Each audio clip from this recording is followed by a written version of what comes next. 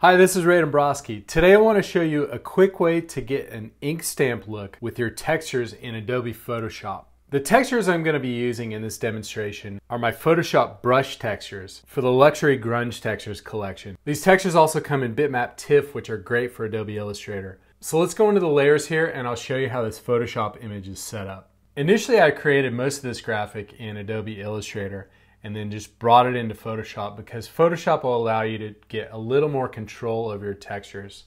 I've got a background layer here that's just a solid color. I've got the red type. I've got a little highlight layer. I've got the dark layer. And at the very top, I've got another type layer for the type that goes over top of this graphic. This image is about 4,000 pixels by 4,000 pixels, which is a good size if you're doing t-shirt designs in Photoshop. So let's highlight this red type layer and also make sure our paintbrush tool is selected. And I've got these brushes already loaded into Photoshop. So I'm just gonna scroll up here and choose Luxury Grunge 23. And you can see that this is a really big texture. It's represented by this cursor shape of the paintbrush tool. Instead of just painting right into that layer, let's paint into a layer mask. That way it's non-destructive. We can always get rid of the texture or change the texture without messing up the rest of the art. So with this layer highlighted, let's go Layer, Layer Mask, Reveal All. And all we're doing is, you see how this layer mask is highlighted. We're just painting black into that layer mask. So when we paint black into that layer mask, it paints transparency into it. So that's a good way of adding texture to your design. So if you want it to be a little more of an ink stamp look, what you can do is you can make a selection of the transparent areas. So let me go ahead and do that. Let's go back into this type layer, select the main part of the layer, and go Select, Load Selection. And instead of selecting the layer mask, we'll select Layer 49 Transparency. And just click OK. And you can see that makes a selection around the transparent areas of this layer. So what we want to do is we want to contract that selection. And for this graphic, I think about 10 pixels will look good. So let's go Select, Modify, Contract. Now just the area inside the type, offset by 10 pixels, is selected. But what we want to do is go Select Inverse. So now everything outside, the opposite of what we had selected previously, is selected. So there's a few ways to do this, but let's go back to our default hard round brush in Photoshop and we'll size that brush down to say 30 pixels or so. And let's go back and highlight our layer mask. So now we're going to paint into this layer mask. And what we can do is we want to paint white into this layer mask.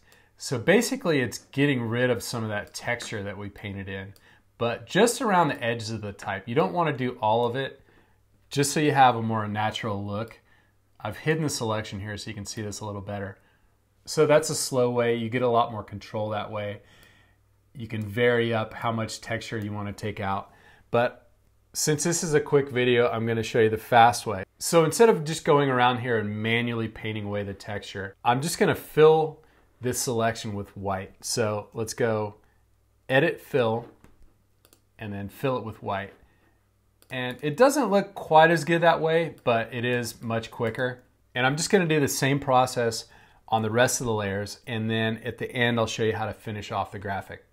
So if this were a t-shirt design and you're sending it out for screen printing, you could send it out to the screen printer like this. They can make the separations based off of this file. And if you're sending it out for direct-to-garment printing and they ask for a transparent PNG, the way you do that is you just turn off your background layer and go File, Export, either Quick Export as PNG or Save for Web Legacy.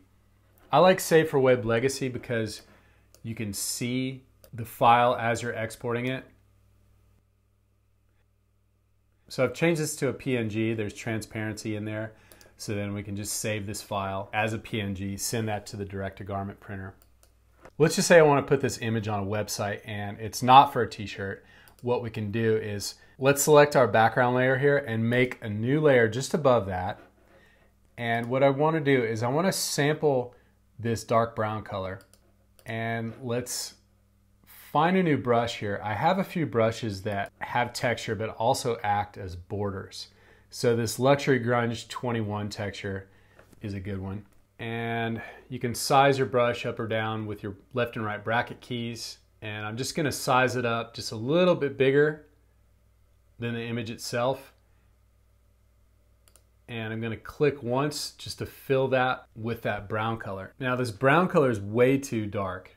So what I wanna do is just turn down the opacity of that, just so it's a nice little accent for the background and gives us a little bit extra texture. So to find out more about these Luxury Grunge textures, these are part of T-Shirt Design Master Collection 2, one of my largest bundles of t-shirt design resources, textures, templates, workshops, tutorials. To find out more about that, just follow the link on this page. Thanks for watching.